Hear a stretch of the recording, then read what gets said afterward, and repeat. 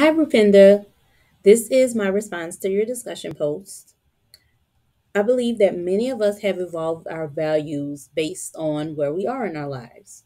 For example, when we're younger and we're school aged, we place values on such things as you mentioned as having the most friends and being the smartest or the best in school. I know that when I was younger, I placed value on wanting to be liked by everyone, which I know as we grow and we learn, we realize that these things may be important to us at the time, but they can be detrimental to our own mental health and well-being. As we grow older, our values do change and we evolve as people. Values that once suited us as children, they may change as we become adults. And things that were important to us when we were single might not be as important to us when we're in a relationship or when we have kids.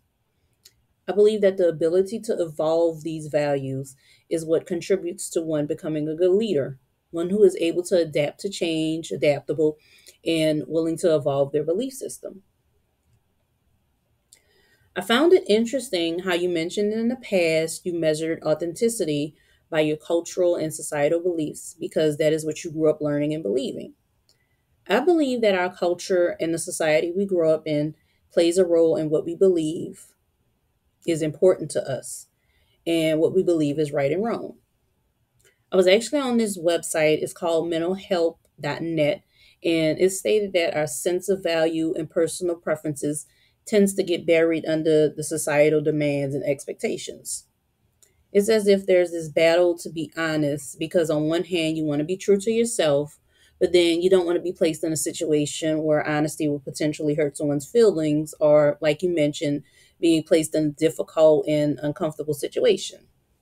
Society expects everyone to be nice and to not hurt or offend anyone, which can definitely pose a challenge to one's value system that includes being honest and being authentic.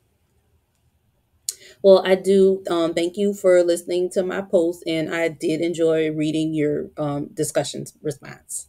Bye.